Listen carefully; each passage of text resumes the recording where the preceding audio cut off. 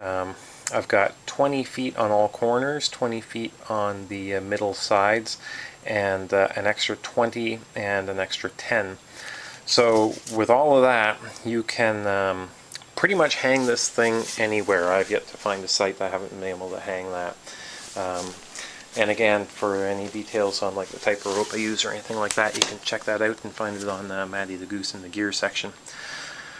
I've got my toilet paper here in a watertight bag. This is my med kit. I'll definitely go over this at some point, all the contents. It is listed on Maddy the Goose, but maybe on another recording I'll just go through the contents and go through the what and whys of everything I have in here. This is my bear bag rope. So this is what I use to hang my food at night to keep the bears, well, not really so much the bears, it's really more the raccoons and the mice and stuff from getting into it. And my tent, this is a 3-person, a little bigger than I need, and certainly heavier than I need. It's about 8 pounds. It's the North Face Roadrunner 3. I've always been meaning to get a new tent, but I really do like this one. It's a rock solid. It's been nothing but reliable for me, so I just keep on putting off getting a new one, but it'll certainly shed me some pounds and a little bit of size whenever I do finally cough up the cash to get a new tent. This is my sleeping pad. This is Thermarest Ultralight. Great pad, not much to say about it besides I recommend the Thermarest. This is my pack cover. This usually goes in the side pocket of the pack. Really don't use it as a pack cover much because everything I have in my pack is all watertight. I usually use this, I'll take it out and open it up, cinch it so that way the mouth of it is about 2 feet around, and that's where I'll just put all my loose stuff. It's just a good way of keeping everything together because it's really easy to lose things whenever you're out there, so it just keeps everything together and keeps things from getting lost. This is my my sleeping bag. It's a Mech Drake. Great bag. Not that expensive either. It's about $110 compared for what you're going to pay for some of the bags out there. Again, this is something I could probably get a little lighter and a little smaller, but it's been a really good bag. Quite fond of it. It's also square. It's not a mummy bag. I'm just not a fan of the mummy bags. I just feel a little too confined. And this is the food. Again, this is just for a weekend trip. As far as it goes for everything here, whether I'm going for 2 days or 2 weeks, it's pretty much going to be exactly the same. The only difference will be the amount of food and the amount of fuel that I bring. Otherwise, I don't change anything. Clothes, everything's exactly the same. And speaking of clothes, we have got my hat here. This is the OR, I can't remember the model. Anyways, it's on Maddy the Goose. Great hat, repels water really well, and provides good cover as well whenever it's raining. I always bring handkerchiefs. I have one on me at all times, and I always have a spare, so whenever one gets really dirty, I put it away, I get out the other one, and whenever I get a chance to wash it, wash the dirty one, then I just keep on rotating. Just good for just generally cleaning up and just general use around the site. I've got quick dry pants here. These are pretty light. I usually wear these ones here during the day.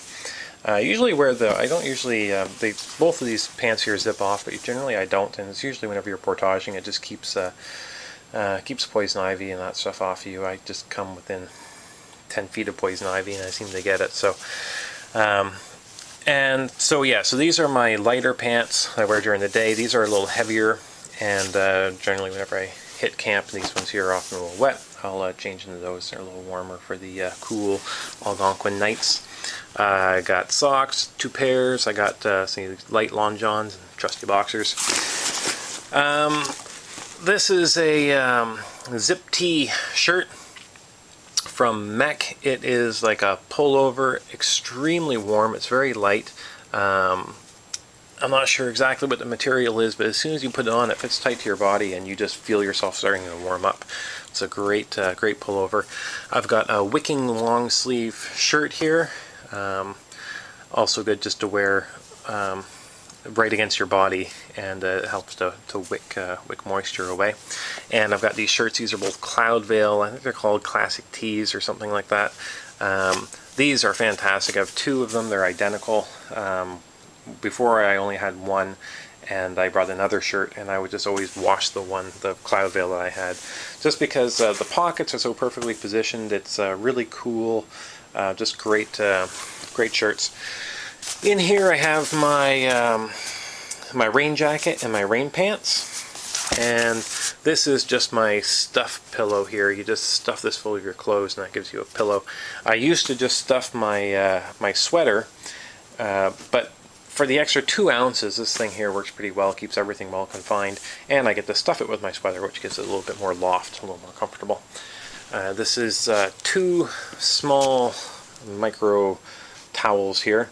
Although I really don't use them as towels, I use these more for, I put these on the yoke on the boat for the portaging, and I strap them on with this Velcro here, and it just makes it a whole lot more comfortable. It just keeps it from digging into your shoulders and just hitting those nerves there after you've been portaging for kilometers. And I've got my glasses here. This is Maddy's stuff. Maddy always comes with me on my trips, especially in my solos. This is her own little mini sleeping bag. This is just a super light, pretty cheap bag that I had, and I just cut it in half. It can get down to pretty chilly. It's been going down to 3 degrees, so I just like knowing she's as warm as I am in there, not freezing her tail off. This is her food and her life jacket. Now, really isn't so much for the life jacket. If I can actually just find a harness, I've got to just look around for one. But because what I use it for mainly is this handle. If she jumps out of the boat, it's can be tricky getting her back in if you don't have some way to haul her in. And that handle, I can just reach out, grab her, and chug her back in the boat. Also works good for being able to control her if there's a wildlife around or something. I don't want her either running away or running after it. I can just grab that handle and hold on to her, even just like lift her up off the ground and hold her. Yeah, so it's mainly just for that that handle. It works well.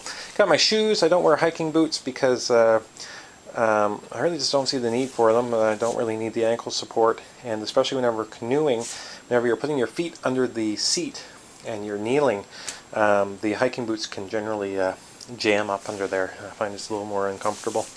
This is the baler, just a juice container cut in half. I've got my knee pads here. These are just foam pads. I rest on the bottom of the boat just for those long hauls. Keeps it a little more comfortable. This is the painter. I attach this to the front for tying off the boat, and if I ever have to line it. And whenever I hit camp, I'll usually pull the boat up on shore, and I'll use this as a clothesline or gear line. This is my my flotation device. This is a cheaper life jacket than I had before. I have another one that's more expensive, but this one here is just really light. Doesn't really get in the way, and yeah, it works great. Got a whistle on here. Always keep a whistle on your life jacket. If you ever get in a situation that you need some help and you're just bobbing around in the water, that's the thing to do it. Got my paddles here. This is the standard issue paddle. But I use this for whenever I'm in shallow water. I may be touching bottom. And then this is my good paddle here. I really prefer beaver tails and otter tails. They just give a much better stroke. Just feels a lot better to use. And I think that is, I think that's about it. All of this goes into my backpack here, which is an Arc'teryx Bora 80. It's a heavier pack, weighing in at about 8 pounds. But it is tough as nails, and I've had no problems with it whatsoever. Having a really tough pack is nice because I don't want to have to worry about having to do repairs or it falling apart on me on the trail. I can just toss it around and not worry about it. And last but not least, this is my coveted Bark River North Star knife. Love this knife, super durable. Highly recommend the Bark River brand, and especially the North Star here. Very very good. So anyways, that's it. That's all the gear. So I'm going to pack this stuff up, and we'll go over that, and we'll get ready to go.